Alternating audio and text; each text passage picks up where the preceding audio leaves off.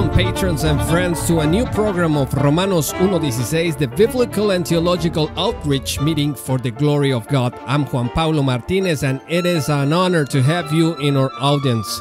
This is the favorite show for all Latin Americans who love the infallible and inerrant Word of God. And right now, we are very happy to connect with our new English-speaking audience. Thank you for downloading this first English episode.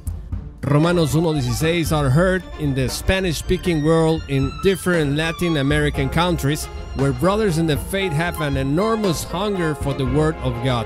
Romanos 1:16 helps so that the knowledge of God reach them effectively by the grace of God through the radio and the internet.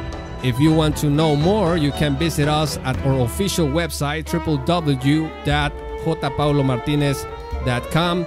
See the link in the description of this episode. Romanos 1:16 exists thanks to patrons who support our work. So you can support us by joining at www.patreon.com/jpaulomartinez or simply click on the link below this audio. The title of this first English episode of Romanos 1:16 is "The most effective vaccine against theological liberalism is called dispensational hermeneutics." Friends, first of all, this is not a personal criticism of Reformed Christians who are our teachers and friends. It is a reflection that involves a certain way of reading the Bible. Although dispensationalism is about eschatology and ecclesiology, its hermeneutics represents an antidote to many of the current evils in other theological areas such as Christology, Bibliology, and soteriology.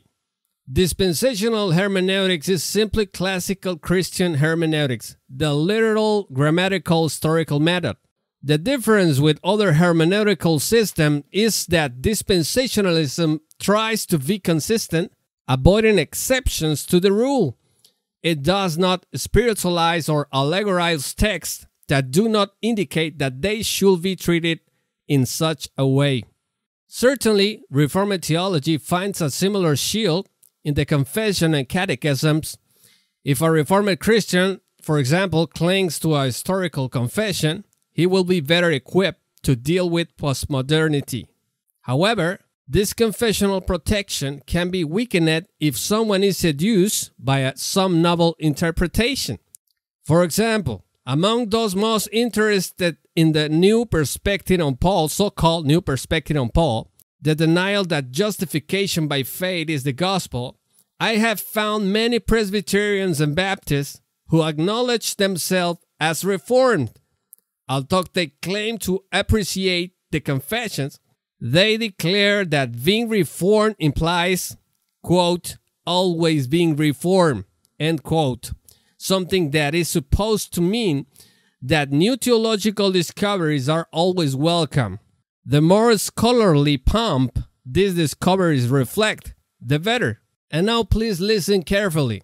I have never met a dispensationalist who is sympathetic to neo-orthodoxy or theological liberalism. Why is that? Because the dispensational shield does not rest primarily on confession and theological construct, but on the historical, literal, grammatical hermeneutics. The fact is that it is impossible to do contextual theology and being a dispensationalist at the same time, but you can do it if you are Reformed. Why is that? For example, there are those who say that the Bible should be read with the glasses of Jesus and not with those of Paul. How do you respond to that? A confession has its limits. The only way to answer to this kind of interpretation is following literal, historical, grammatical hermeneutics. As a dear Chilean friend said, hermeneutics is the queen. Historically, it was mostly dispensationalist writers who confront liberalism in the great work, The Fundamentals, between 1910 and 1915. Remember the Philadelphia Conference too? Many, if not most of all, was dispensationalist.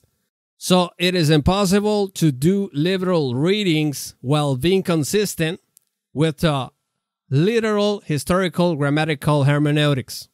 My friends, the church right now is under fire, not only in America, but in Latin America too.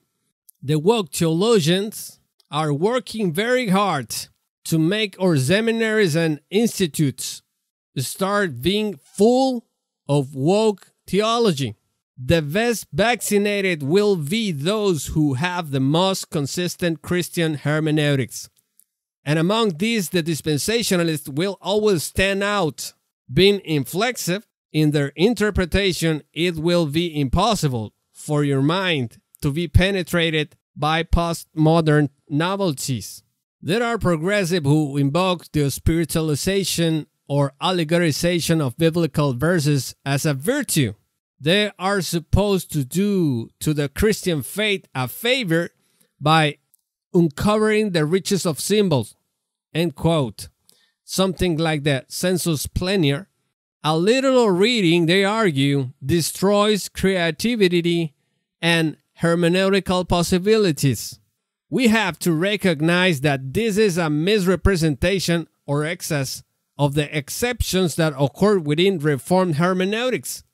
But where there is no exception, there are no corrupt readings of the revealed text. Friends, is that why dispensationalists are among the most ridiculed and vilified by progressism? In sum, my friends, dispensational exegetes are the furthest from theological liberalism and postmodern doctrinal wiles.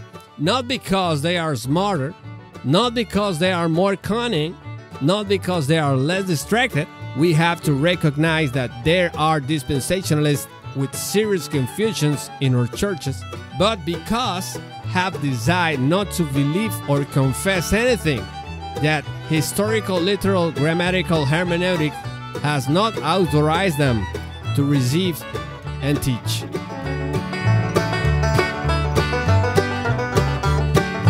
Thank you for all you patrons and friends for listening to this program.